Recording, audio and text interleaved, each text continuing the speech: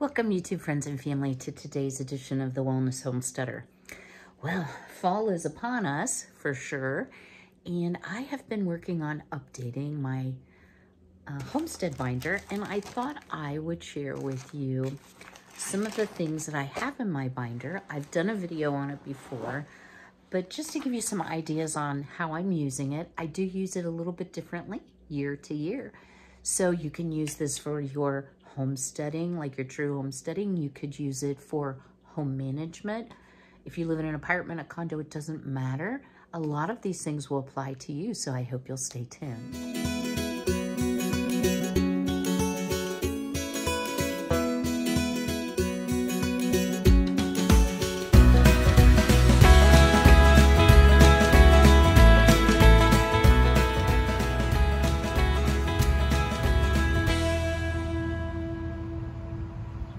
Originally got the idea of having a homestead binder when I used to subscribe, and I'm not going to be able to tell you which box it is. I think it's called the homesteading box, and I haven't subscribed in like 3 or 4 years, so can't tell you anything about it. But it was the Homestead Planner and Logbook, and it actually goes through chapter by chapter, and it has a lot of good information and tips, pretty chicken, but a lot of checklists and logs. But what I realized was, even though some of these, this is a soil test log where you could do multiple entries. Some of these would last a very long time. Other of them, I'm like, well, okay, I use it 1 year and I'm done, right? So what I did, because I did purchase this, and I think this, yeah, it says $19.99 US, but it does have a lot of good logs in it, if you don't want to build your own. So I copied it. I copied the things that I was really interested in. And then I'm like, you know what? There's always free things on the internet, free templates that you can download for your own personal use. And y'all, I will leave some links in the description box to some websites if you want to peruse them. I'm not affiliated. These are just things that I found that I actually like. So what I did was I went to the Goodwill. Actually, I went to the thrift store and got myself a binder. And I printed off some of the cover and sectional items. And this actually came from Project Zenstead, which is now, oh, wait for it, called something different. Well, I'll tell you what, when we get there, I'll tell you. If you just Google Project Zenstead, it's going to take you, oh, Rooted Revival, that's what it's called. So I went to the dollar store and I got some supplies and put some markers in.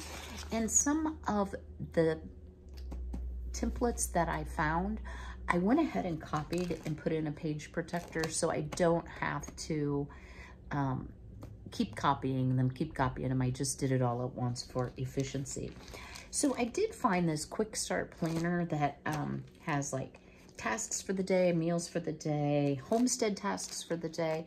And while this is super helpful, I have used so many different planners, and I'm using one right now that I really like. It's just an inexpensive, I think I got it at Dollar General, to be honest with you, but it works for me as well. Another item that I liked, and again, this is from Rooted Revival, and let me just say this, y'all. You do have to go in and, I believe, put in your email address, but they have a lot of great stuff. So, and I've not been spammed because I put in my email address, but like a monthly progress report. So if you are doing various tasks during the year, so let me just take me for example, and I'm going to start at last November because it's probably the easiest. Okay, so I got a whole house generator. Then I added 2 garden beds in the spring. Now I've added 2 garden beds in the fall. Those might be tasks that you want to record because those are things that are long-term. Now, if you're not making those big purchases, I bought Cindy, formal name Incendio, my new stove. That might be something you want to record here. Or if you're working on a big project, repairing your fence, putting in new downspouts, you might want to record that as well. So I thought this was kind of nifty too. So I also just purchased some cheap dividers from Dollar General. And y'all, the reason I use Dollar General instead of Dollar Tree is because I have Dollar General right here in my little town. So the first tab I have here is Homestead Management. So this is the new look from Project Zenstead to Rooted Revival. I liked it. So I went ahead and printed off a new cover for this section. So a lot of the same items. So the progress report I have printed off for 2023. And then I really like this, the monthly project list. And I will tell you all, I have saved, let me show you. I have saved some past years project lists like this. And the reason I did that is because some of these are not one and done. A lot of these are one and do it again. So this helped me greatly when I was coming up with my winterizing list for the year. So you'll see some blank paper in here too. They have a homestead resource list.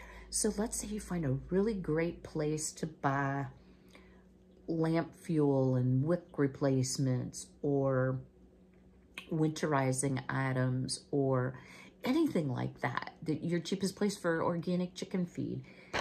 You can record it so you don't have to do like I just did. And I'm like, what is Project Zenstead called now? Because I do that a lot. Just saying. All right. So if y'all remember, I made this huge list of winterizing the homestead 2022. I did inside and outside. And y'all know something? That's right. It's all yellowed off. So I'm going to save this for next year so that I don't have to rethink it. I did use previous year's winterizing tasks as a guidance. And I also want to show you this because this is an excellent resource. So this was some old material. I'm sure they have new version. I just didn't print it off because I have the old version of winterizing the homestead like a boss. So it talks about home prep, animal prep, lawn and garden prep. And then you can record your own additional items. So lots of great resources. And I think well worth it since you can sign up for free. I'm not going to try to put that back in. All right, so out of the Homestead Planner and Logbook, and y'all, I'll look and see if I can provide a link. I'm not sure. I'm not sure if they make this anymore. It's probably worth purchasing it just once so that you can copy it and use it every year. So some of the things that I have recorded recently, besides the gas generator, whole house generator, my freeze dryer purchase, and it has a place for you to put, like if it's a repair, to put who repaired it, and also to track your cost. And then like my range, where did I purchase it from, and how much it cost. So I can look back. One of the things that I have really learned, and this might help y'all, now not like on the front of my appliance, right?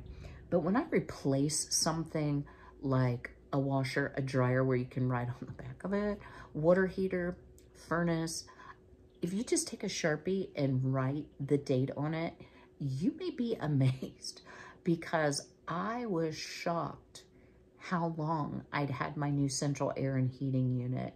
It was like 2015, and it seemed like, I don't know, a year ago. So that can be very, very helpful, plus having that record. I always keep a plumbing repair record because I've had my share of issues. I'm happy to report I haven't had anything. I shouldn't even say this year. And then in here is a home inspection checklist, and I got that from the Homestead Planner and Logbook. So it actually has you go through each and every item, like shingles, gutters, windows, door frames. I already know I need that. Siding, foundation, signs of rodents or insects, deck, patio, lawn, trees, shrubs, concrete, asphalt. It goes through everything. So you know, when you see your home every day, or the place that you live that you're responsible for, you kind of don't see certain things. Like, I'm really used to the fact that I need new flooring, windows, doors, etc. I don't really notice it, but to walk around and look, you may notice things and be able to head off a problem before it actually occurs. So I have printed a few of those. Oh, there's also a building inspection checklist. So I thought that might be nice to have going forward for the chicken coop, the run, and my little shed. All right, next section I have, and y'all, the options are endless on what you could put in here. I just like having it all in one place to be able to refer to it. Is garden management. This gets used very heavily. I have printed off, just for my reference, an herb list, and this came from Carolyn's Cottage Garden. Oh, this is actually from homesteadingfamily.com. And again, y'all, I'll try to leave all the links that I can to materials that I have. But I always forget, is it perennial? Is it annual? For example, dill is an annual, but it's self-sowing because if you let the pods go to seed. Sorry, I was about to sneeze. Catnip is a perennial. Calendula is an annual, so you know what seeds you're going to need to save.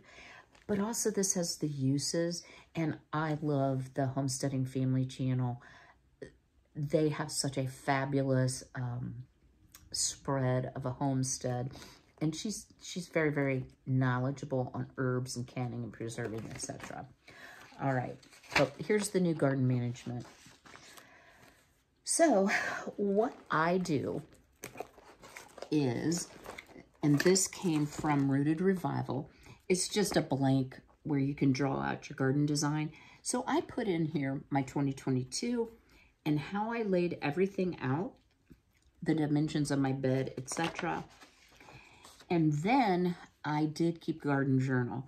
So varieties I did not like, varieties I liked, problems that I have, like my pumpkins, my epic fail corn, and just my thoughts on square foot gardening, what I would continue to do and what I wouldn't. So I always think I'll remember, but my mind gets busy, very busy. I also drew out my 2023 garden because I added 2 beds, and I just want to have it all laid out. And I also want to make notes on things that I want to grow next year that I did not grow this year. So I want to get an earlier start and do some spring things like turnips, and certain carrot varieties that are more cold weather tolerant type thing. So anyway, this will help me. Butternut squash is another thing I want to grow. And then I plan to use this next year. It's a plant planting track. Oh my word. Planting tracker. So it's date planted, number that germinated. So if y'all remember, I complained bitterly about Baker Creek seeds. And I'm not going to say I'm never going to order from them because they truly have a lot of great varieties. I wish I would have kept this last year because I can't remember what I had to plant 2 or 3 times. Yeah, I don't remember. So I'm going to start keeping track of that going forward, both for what I start indoors and what I direct sow. So this is also free from Rooted Revival. Garden chores, weekly, monthly, annual. I kind of got that down pat. Place for your seed inventory. How cool is that? So this winter, when we're like, it will snow and ice forever and we will never see green leaves again, I'm going to actually inventory my seeds. I have them all organized in that photo storage box and figure out what I need to order so that I'm not double and triple ordering. A lot of what I ordered last year, I did not use. So some things are getting kind of old. So I need to kind of make a note of, these are from 2022. So I thought this was really good. And you can also sneak in what year. This is the old way that I used to track my garden, and I can't even tell you what website I used, but it was an epic fail because I only could get 2 beds in here. But some of the things that I really liked, I popped in here to save. For example, I purchased some long red cayennes that were already growing, and I have replanted, saved seeds and replanted every single year. I only purchased 1 plant, and I have had a gracious plenty, as y'all know, of peppers. This is some old Project Zinstead garden design, planting tracker, etc. All right, animal management. So I don't think I printed. No, I didn't print the new. So this is new to me, and I kind of forgot that I had this. But as the weather gets colder, the days get shorter, I am not going to artificially light or heat my coop. I'm going to use, as y'all know, like the tarp and extra straw, etc., to keep my girls warm. But I got thinking, you know, they're going to start slowing down on their egg laying, and they also will eat more in the winter because that helps keep them warm. They're already eating warm. So let me show you what I'm doing, y'all. I've been leaving this on the table and looking at my vintage ruler, the Coca-Cola Bottling Company, and it's a good rule, do unto others as you would have them do unto you. I found this at my mommy and daddy's. So it's an egg laying tracker. So if you have chickens, it might be a good idea. Now I can tell who lays what, except I have trouble with Fancy Ray and Jolene. So I try to have eyes on and see, you know, who's in the coop. Marigold and Violet lay very different eggs. They're all brown eggs, but they're very different. So I've been tracking. I've been putting in here. I just put their names up here. And then I've been tracking things like low of 29 degrees for 2 days. We've had highs in the 70s. It's supposed to be 77 today, and rain and wind. And then just totaling up my eggs. And then up here, you know, if I have to take them to the vet, I'm sure the vet would see a chicken, right? Yeah, they would. Or if they're molting, they kind of already molted, I think, and pretty much have their winter floof on. But I want to keep track of my purchases. So I've been just filling up the bin with their organic feed, and then I just scoop it out as they need it and fill their feeder. Well, today happens to be the Azure Standard pickup day. Maybe I'll tag on to the end of this, a brief haul. I didn't order very much, y'all, but I did get my girly girls all straightened for winter. So I bought them their regular feed, and I also bought them what they call scratch. It is not fully nutritious. It's a supplement only to their diet, but I think it will give them the variety they need, and they could eat a little bit more. So I'll be recording that purchase, the date I purchased it, and then I can see how long it lasts and how it varies. I printed several copies month to month. All right. Yeah, I printed a whole bunch of those.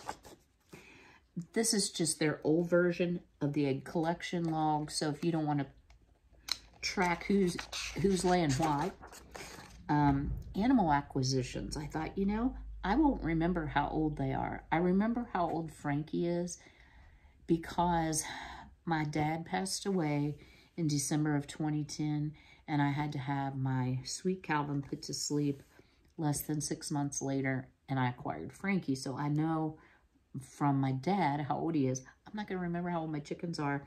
So I put in, you know, what their age was when I acquired it, where I got them from, how much I paid, which I bartered for them, but still the worth of the barter, and when I acquired them. So I'll be able to keep track of this. Animal sales and losses. So I'm not going to sell them, but if I lose any, there we go. Animal medical supply inventory. I don't have any medical supplies for my chickens at this point, but if I decide to change that, then I've got a place to inventory it. Their health record, if they have to go see the animal doctor. And I just printed a couple of those. So pretty cool, huh? And you could do this for, they had animal trackers for like cows and sheep and pigs and all that stuff. So if you have a big farm, that would be a great tool. Kitchen management, I really haven't done much with because I just haven't. I'm not going to give you an excuse. So let me just tell you, I got a lot of these resources. Let me set this down because my elbow's going to sleep. Don't go, Joe. The, oh my word, the people that live in Utah, not Amish, oh my word. Hold up. Y'all, my apologies, and I'm not trying to be rude. The Mormons have great prepping information. Probably the richest source that I've ever found. So you can, I'll try to find the website. You can download a 52-week storage purchase plan. So just purchase this week, and it has 52 weeks to help you build your stockpile. And in addition, it has a week-by-week storage planner to get you to a year's supply. So very good information. Then it has some notes of month by month. And again, I'll give this to you. It has storage goals. Now, I want to tell you this. If you don't eat cornbread and you don't have grain meal, don't buy dry corn. You know, you have to be a little bit logical and substitute certain things that you don't like, that you don't eat. So I'm never going to store a bunch, pardon me, of coconut because I hate coconut. Coconut milk is okay, but I hate coconut. Some other things that they had is powdered milk conversions, powdered egg conversions, Project Zenstead, so this is older, kitchen cheat sheet. There is a food preservation log. Now, y'all, I've been canning my head off. I'm almost, whoa, out of jars. And this morning, after canning all week, I put everything, I washed all my jars really good, labeled them, put them away. And I really have about a dozen quarts, about a dozen wide mouth pints, probably a dozen regular pints, and lots of jelly jars left. That's all I have left. I've never been this low on jars, so I am going to order some. I have not kept a food preservation log because all I have to do is look at my pantry, and they're all labeled, and I do the exact date more than just the year. I think it might be good for me because periodically I like to go through, check all my seals. I need to do that yet, but I was waiting until I couldn't be outside anymore to go through and note what month and date that I did certain things. I know last October I canned chicken broth. I did it this October. It will give me a cadence, if you will, of how long it takes me because this has date, item, preservation method, and amount. So maybe sometimes you'll water bath something, sometimes you may pressure can it if it is safe to water bath or pressure can. So I think this will be a big help. Your freezer inventory, y'all. I'm ashamed to even show you my freezer. I'll probably do a video on my winter preps, but it's like playing Jenga to get something out of the freezer. It is so full. And every time I use something, I'm like, score! Because I've got like this much room left. So I probably should do a freezer inventory because in spite of trying my best, it is really hard not to have things get shoved back or be underneath. Or you're out there and you're like, yeah, I can't find any pork chops, so we'll just have chicken, you know? So pantry inventory sheets. I have kept pantry inventory. It's way out of date. I need to up it. Canned goods inventory, so like store purchase, long-term food storage. So if you're, you know, freeze drying and Mylar bagging things and you are doing beyond a year and you want to have long-term storage, herb and herbal product inventory. I so need to do this, y'all. Here's a grocery checklist you can use. Okay, let me speak a little bit about this as well. This came from Sutton Stays, and it's now a charge item. I got it when it was free. It was Project Pantry. It's exactly the same thing, except it has a few more checklists, like freeze-dried items. So I'm going to list, and nothing against Lisa at all from Sutton Days. I'm just going to list free resources because that's what I'm going to do. Does that make sense? All right. So that's what all of this is. Next section I have is Homestead Expense Management. So you'll notice everything is blank. I have not kept this up. So garden expenses, animal and feed expenses. See, this will be really helpful. I can record like the chicken coop, the run, and my feed expenses on there if I want to. Equipment expenses. So if you're buying a tiller or, you know, something new to help manage your homestead. Infrastructure. So this is more like, okay, I want to run electric to the chicken coop because I want to have a heated water for them in the winter. I haven't sorted that out yet, y'all. Maintenance and repair. So need to fill this out a little better. Homestead business. Okay. I don't necessarily have a homestead business, so I didn't fill anything out there. And then a miscellaneous. So one of the things I do want to do going forward is to use the expense and income management. I am selling, if you will, my freeze drying. I know because I've checked it. I know how much it costs me to run my freeze dryer. I have an oil-free pump, so my expense is straight up electricity. I know now about how long it takes to run an item. So and how much my Mylar bags and oxygen absorbers cost. So I have been doing freeze drying for other people, both of meat and eggs.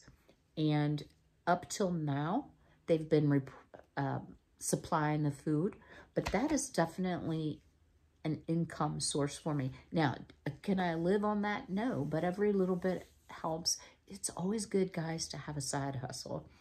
In this economy, if I could give you one piece of advice, it's use your gifts and talents as a side hustle as we all struggle to get through this recession, depression, whatever you want to call it.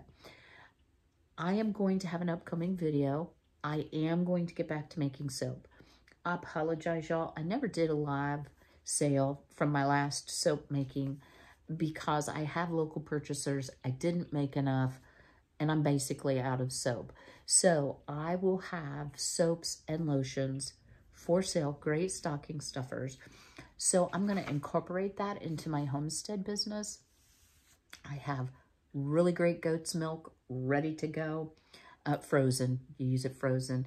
So I will have goat's milk as well as vegan soaps coming up. All right.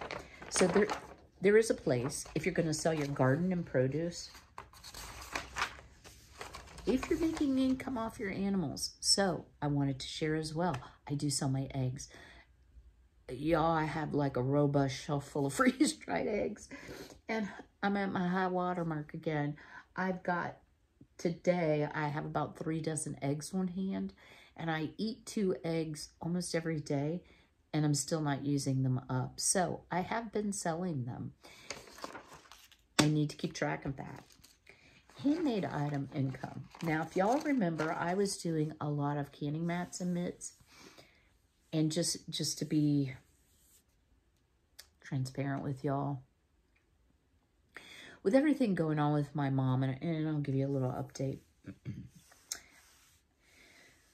My heart hasn't been in it, and my time hasn't been in it. I may be doing some placemats for the holiday season. And y'all, I try to be as economical as I can in passing on these items to you, you know, for Christmas gift giving. So I need to get back to that. And that's all kind of part of my Sweet Honey Bath, Body, and Home side hustle. So, Mom, I've shared now, my mom doesn't generally recognize me. Once I tell her who I am, she kind of goes in and out.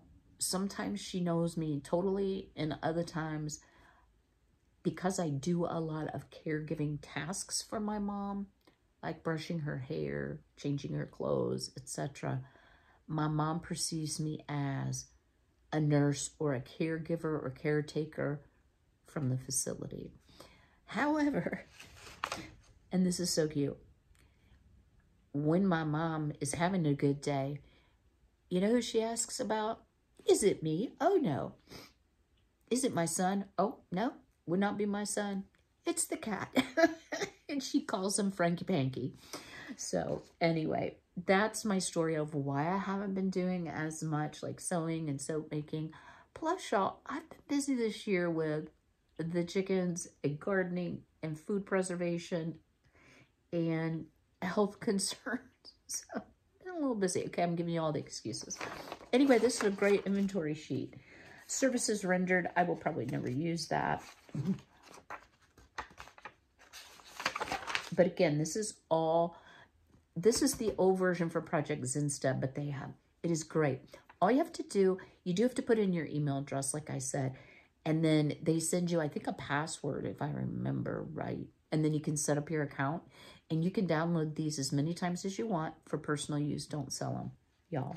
Miscellaneous income, annual financial overview, skipping past that. And then I just have a few extra dividers and a few sheets. In the back here, I have a customer contact list and another homestead resource list. So I think this has been a really neat way for me to get organized. And even if you just download one thing, that would be helpful for you. I think it's worth your time to go peruse those free websites. So again, I'll try to link everything in the description box below. So let me know in the comments. Do you have a good source for homesteading or home management binders that I didn't mention today that you'd like to share with the group? That way I can pin comments up at the top, and other people can have that information as well.